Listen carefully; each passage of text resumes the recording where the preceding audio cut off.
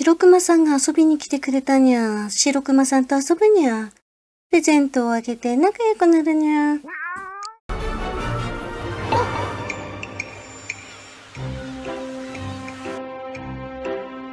では、ニューイベント。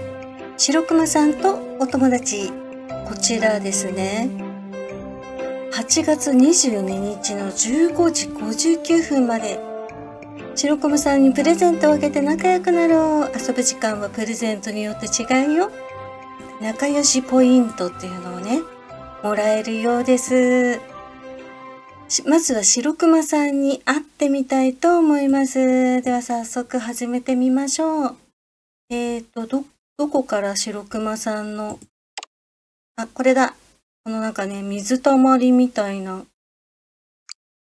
白熊さんの休憩所。はい。では、白熊さんの休憩所を置きたいと思います。暑くてたまんないんだね、きっとね。ほら、暑くてもうね、だるだるになってるよ。この、ね、マリンカフェの横に置きたいと思います。では、白熊さん、サーモンのお寿司、ぜひ召し上がってください。これ、にゃんこがきっとね、横に来るんじゃないかな。来た来た来た来た。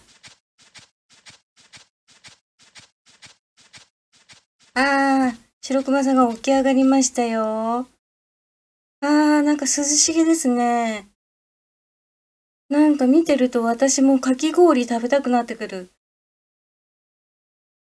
ポイントを集めると、かき氷の椅子、海辺の看板、アイスボックス、ガラス張りのデッキ。ガラス張りのデッキいいですね。これすごく涼しそう。7000ポイント集めるとイベントが終わっても島にいてくれるようだって。で、目標ポイント。ルビーもまずもらえますし、にゃんこゼリーって何？なんかね、アイスボックスとかかき氷の椅子とかね、いろんなものをもらえますよ。海辺の看板も欲しいです。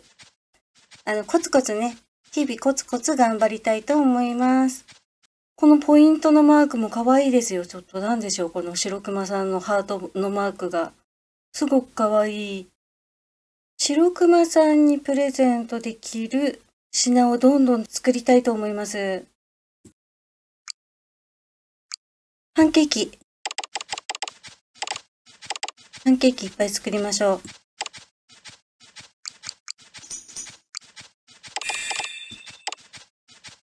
あと、お寿司？サーモンだったよね。サーモン。お寿司も作りましょう。私、前回の動画で、キノコのムニエルがね、レッドサーモンがなくて作れないっていう話をしていて、ニャリ部会でね、レッドサーモンを取ってきてほしいと前回の動画で話してたんですけど、キノコのムニエルは、どうやらね、ニャリ部会では取れないようです。近場の海でしかね、取れないようなので、今はニャホン海に行ってもらってます。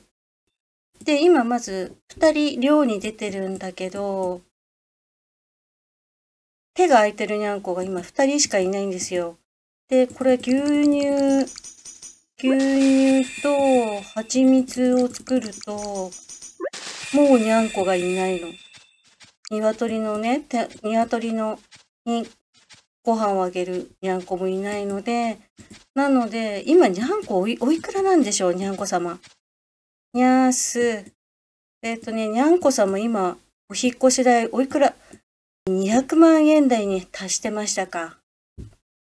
そういえばね、このにゃんこの動きに関してなんですけども、にゃんこって、まず、にゃんこの動きで分かってることで、こう走ってるところを、まずカーソルが横切ると、にゃんこが転んで怒るじゃないですか。まずそれは分かってるんですよ。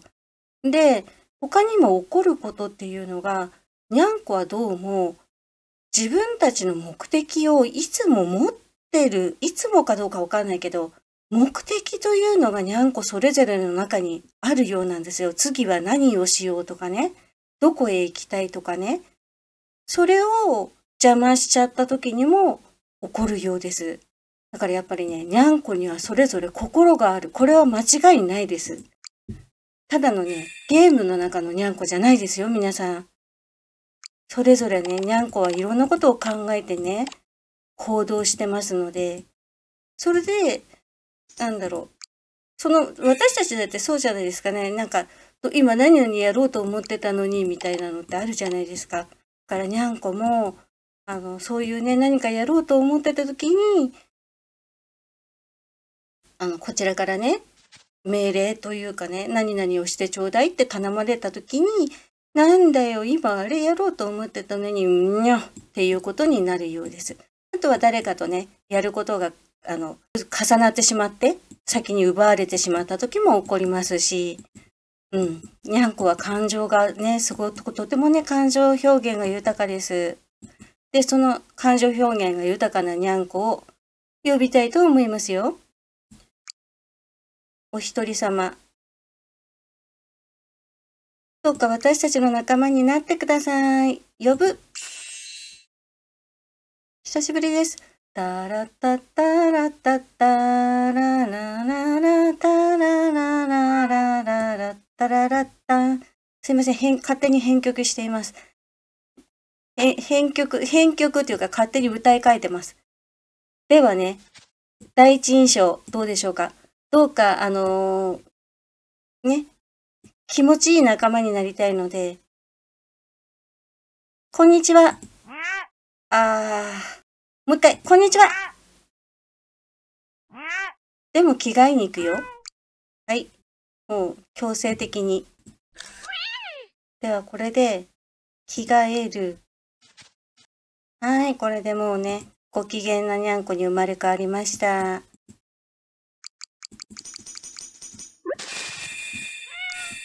じゃあ早速、鶏にご飯をあげてもらいましょう。よろしくお願いしますね。今、あれですね。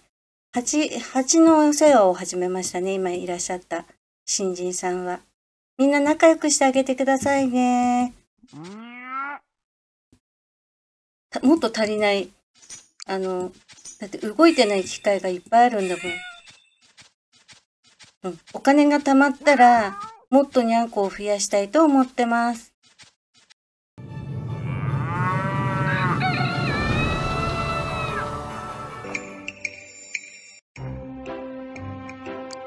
にゃんこの釣り竿、150ルビー。ね。買わないって、前回の動画で私、さらりと買いませんと言ってるんですけど、先輩にゃんこさんたちの評判がいいんですよ。釣りやすいと。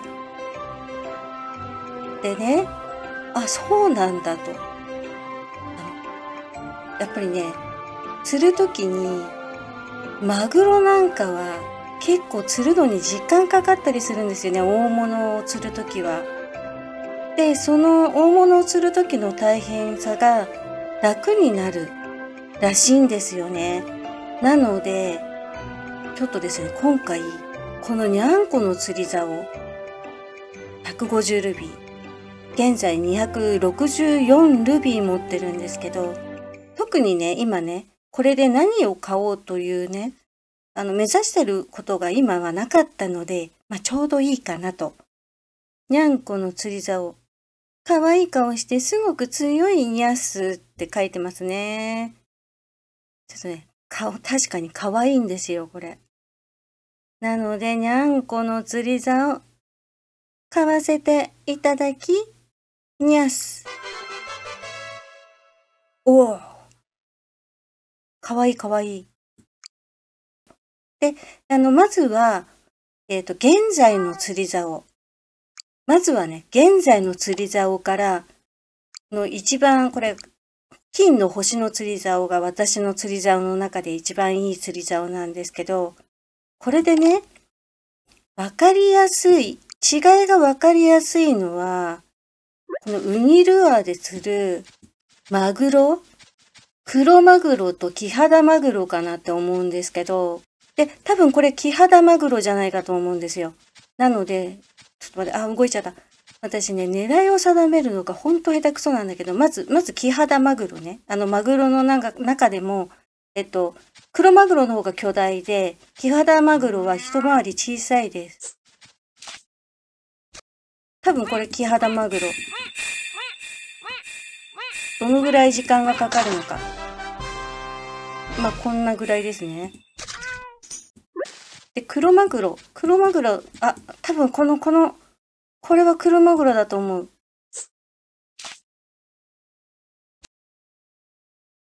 黒マグロの方が、ちょっと時間が、キハダマグロより大きいからね、時間がかかるんですよ。これが黒マグロ。にゃんこの釣り竿。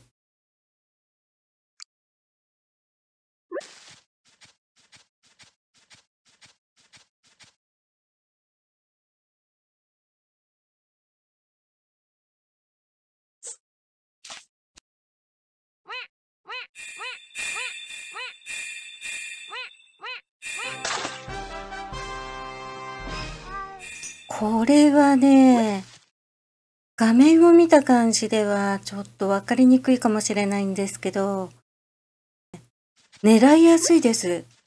なんかね、私いつも空振りがすごく多いんだけど、狙ったところにうまくいかなくって、すれ違っちゃうことが多いんだけど、こちらのね、新しい釣り竿の方は、逆にね、魚が寄ってきてくれるぐらいのね、釣りやすさを感じます。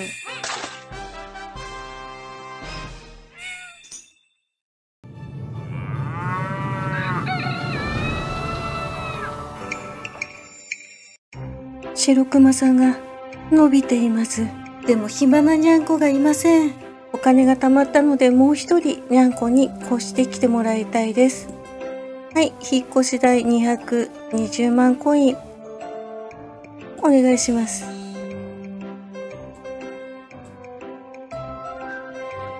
はい、ようこそ。では、ちょっと早速着替えますよ。機嫌がいい。あれちょっと待って。長押し。間違った。間違ってあっちの町に連れてってしまった。ちょっと待ったよ。どこだ？歩いてる。まず、着替えてからにするか。着替える。ちょっと木の陰にいて、ちょっと、どうしよう。出てきて、こっちに。来た。ごめんね。転ばすつもりじゃなかったの。ちょっと待って。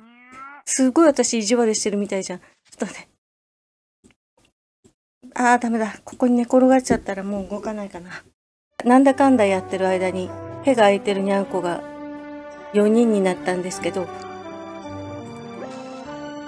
い、お願いします。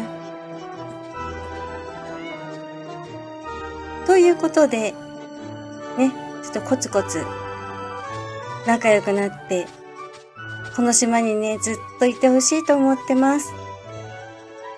最後までご視聴ありがとうございました。よかったらチャンネル登録よろしくお願いします。